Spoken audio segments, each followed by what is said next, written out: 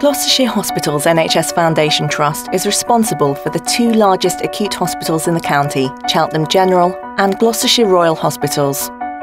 What keeps our trust at the leading edge of healthcare is our staff. They bring us inspiration and a sense of purpose as we look to further develop a highly skilled, motivated and engaged workforce which continually strives to improve patient care and performance. Our patients are cared for by more than 2,100 registered nurses and midwives and 800 doctors. In addition, we employ more than 600 estate staff, 190 healthcare scientists and 425 health professionals such as physiotherapists and speech therapists. To allow us to keep caring for the people of Gloucestershire, we need the commitment, energy and the drive of our staff, people who do everything from maintaining our grounds and buildings to expanding the scope of world-leading research. We could not function without so dedicated a staff.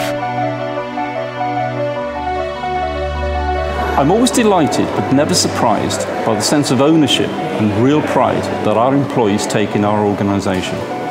Listening is a key skill for all of our staff, whether it be in one-to-one contacts or collectively as an organisation when we listen to the views of our patients, their partners, our staff or any of our stakeholders. To listen actively demonstrates sincerity and shows that nothing is being assumed or taken for granted. It is crucial to successful communication and the establishment of common ground between two parties. Let me put this in simple terms. Every one of us likes to feel that we've been listened to. It isn't always about jumping in with a solution, but about genuinely listening and hearing what is being said. For all of us, we've either used the complaint or heard the complaint that nobody is listening to us.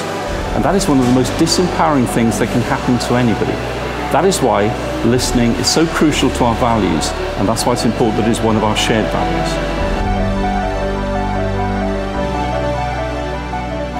By listening to people, we learn how we can help them better. And helping is one of the core values of this trust. And it's the reason why many people, myself included, came to work within the NHS. And I think a really key point here is that we need to put ourselves in the place of our patients, to see ourselves through their eyes. And if we do that, we can learn how to deliver the best possible services for our patients. Excelling is important to us because it demonstrates a commitment to becoming the best that we can be, with an emphasis on excellent patient outcomes. It also shows to our staff that we want them to embrace innovation and best practice. Improving is an important value because it's about the continuous improvement of our services, both patient care and patient experience. And we want to ensure that staff use the latest research findings and multi-source feedback from both patients and their carers. We are united in our commitment to our patients, and we consider as part of our vision for safe and effective personalised care for every patient, every time, all of the time. Not everyone within the Trust is lucky enough to be like me, who can work directly with our patients, but everyone, wherever they work, contribute to the care of patients, and I know that everybody who works in the Trust is totally committed to giving and delivering excellent patient care, not only to the patients but to their relatives. Clearly, staff at all levels are our key strengths within the organisation. We wouldn't be able to deliver the things we do as a healthcare organisation without our staff, whether it's admin and clerical staff, whether it's domestic staff, catering staff, portering, allied health professionals, nurses and medical staff.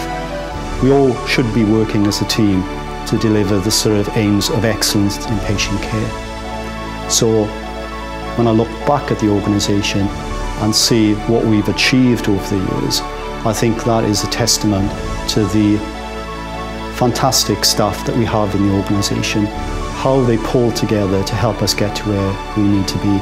And even through some of the hard times, you know, it is heartwarming to see how staff are actually working very well together, as I said, to get the trust where it needs to be.